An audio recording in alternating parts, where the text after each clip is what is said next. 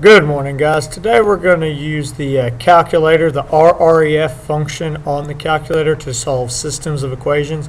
So I'm going to walk you through the steps of actual calculator steps, getting it keyed in and reading what the calculator tells you, how to interpret that as your solution.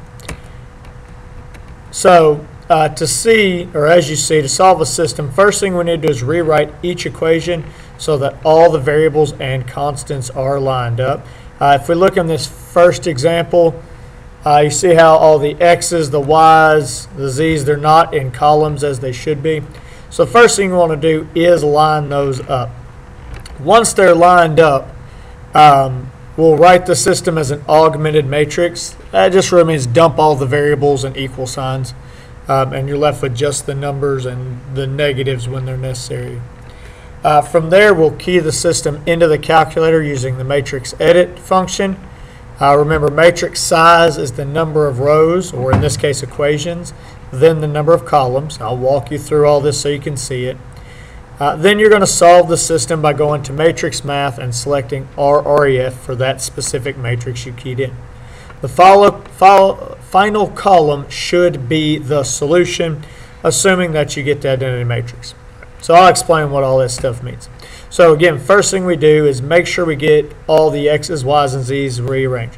So that's, you've got to just subtract and move things from side to side. So we subtract our x over, gives us negative x. Subtract the 17 to the other side, gives us negative 17. I need x, y, and z all on the same side. So if I add my x over, I get 4x, 2y, plus z, and then the 3 is by itself. On the last one, just subtract the 2z over, subtract the 12 over. Well, that should have been a minus 12 right here, so we can end up with positive 12 over here.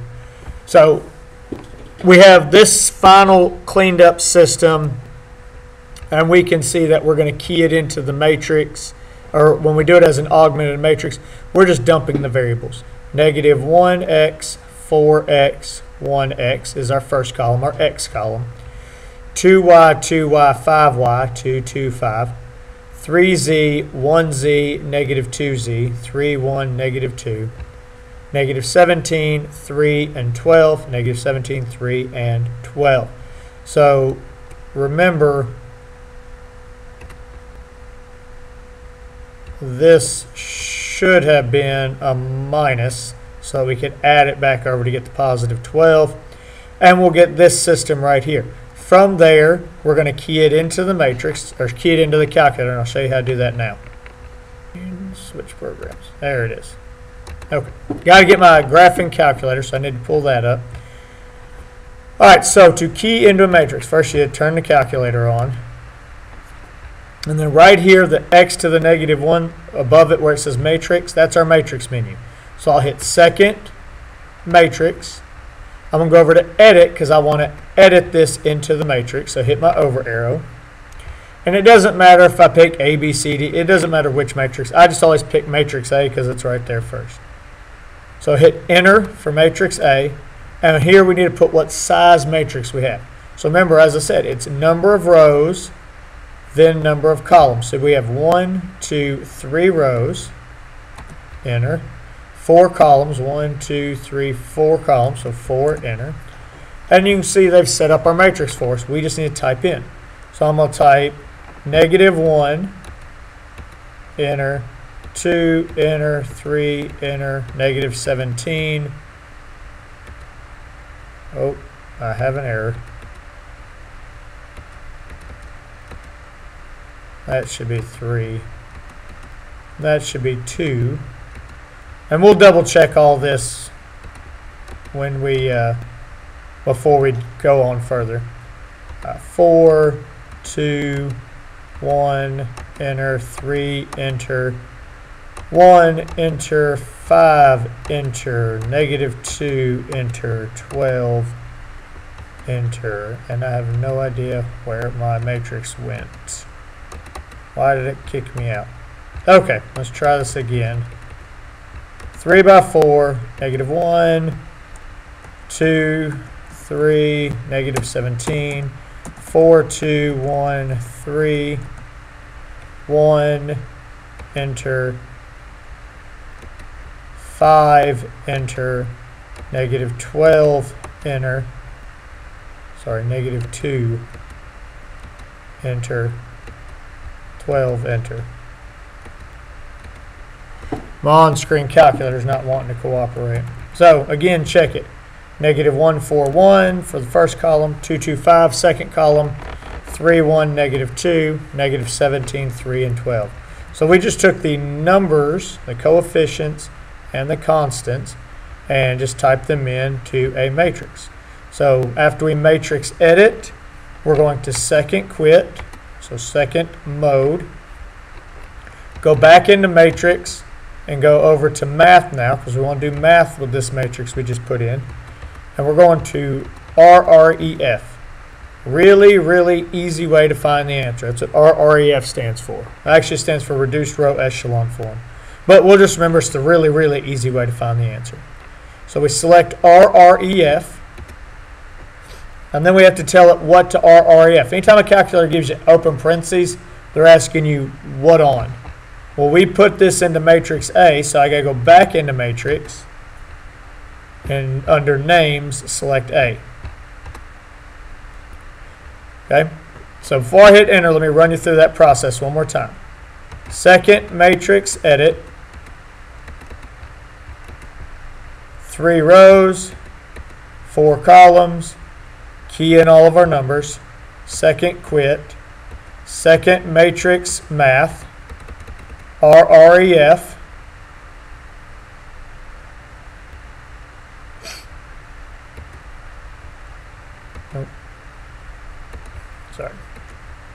RREF of second matrix A. Hit enter, and we get this right here. Now, before, in the slide before, it said the last column is our answer, 2, 0, negative 5. If the other columns produce the identity matrix. Identity matrix just means we have ones all along this diagonal and then zeros for all the other stuff. Remember how our variables were the first 3 columns in this one? Well, the first 3 columns should always look like this. Ones for the diagonal and zeros for all the other spaces. That tells us that 2, 0, 5 is, or 2, 0, negative 5 is our solution. So we just solved all 3 of those equations at one time just by hitting this calculator function. Let's look at another example. So let's say we have this system. 2x plus y equals 5 equals 0. 5y plus 3z equals 17 plus 2x. And 6x plus 3z equals 16 plus 4y. Now, as we remember, first step is to get the x's, y's, z's, and equals all lined up. So we're going to do that first. So I'm going to subtract my 5 over. There's my 5 subtracted over. Subtract my 2x over to the left, so negative 2x plus 5y plus 3z equals 17. So we're just doing some rearranging of the equation. Subtract the 4y over, subtract the 16 over, and we've got our system. Now we're ready to key it into the matrix. Now, my x's are 2, negative 2, 6, 2, negative 2, 6. My y's are 1, 5, negative 4, 1, 5, negative 4. My z's, notice this first equation didn't have a z, but I have to have something in the z column, so I'm going to put a 0 there. So it's 0, 3, 3. And then my constants, remember constants mean the stuff without variables, are negative 5, 17, and negative 16. So let's go back into second matrix, edit. I'm just going to put this back in matrix A. 3 rows, enter. 4 columns, enter. And we just type it in. 2, 1, 0, negative 5, negative 2, 5, 3, 17. I'm just typing the number and then hitting enter. 6, enter. Negative 4, enter. 3, enter. Negative 16, enter. Let's double check it. X's are 2, negative 2, 6. Y's are 1, 5, negative 4. Z's are 0, 3, 3. Constants are negative 5, 17, negative 16. So we matrix edited already. Now we'll quit. Second quit. Matrix math. RREF of matrix A. Hit enter. Negative 3, 1, 2 because we got the 1, 1, 1 and the zeros in every other spot.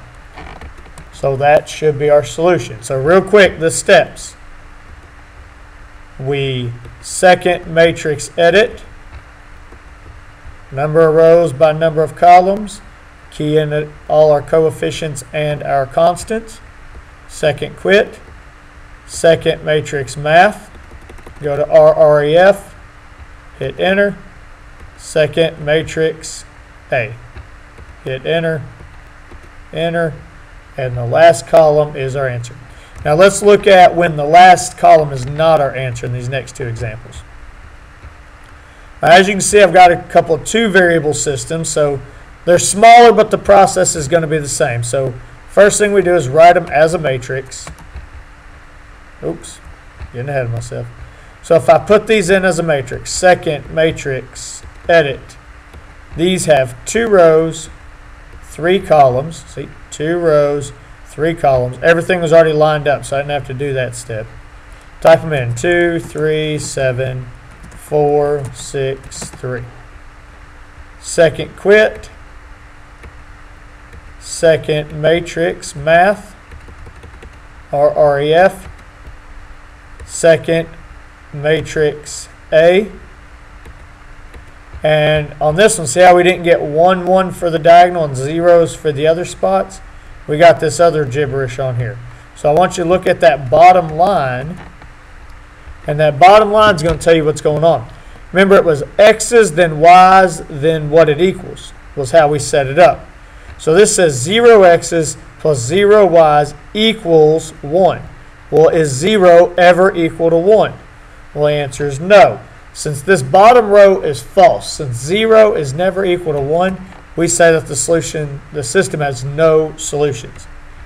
Well, if we look at this next one, let's key it in real quick. Second matrix edit, 2 rows, 3 columns, 2, 3, 7, 4, 6, 14. Second quit, second matrix math, RREF of second matrix A. This one produces a different bottom row. We still didn't get the 1, 1 for our diagonal like we wanted with zeros in the other spots. Instead, we got all zeros for the bottom row. Well, this says 0x plus 0y equals 0. Well, since 0 is always equal to 0, we would say that there are infinitely many solutions. Infinitely many solutions. So these are the special cases that come out that cause you to not have an answer. Let me show you a quick one of what the 2 by 3 should look like when it has an answer. So if we just make up some numbers, 2, 4, 10, 7, 8, and 3. Doesn't matter. Okay? Because remember, the solution that we're talking about is each of these is a line, and the solution is where the lines cross.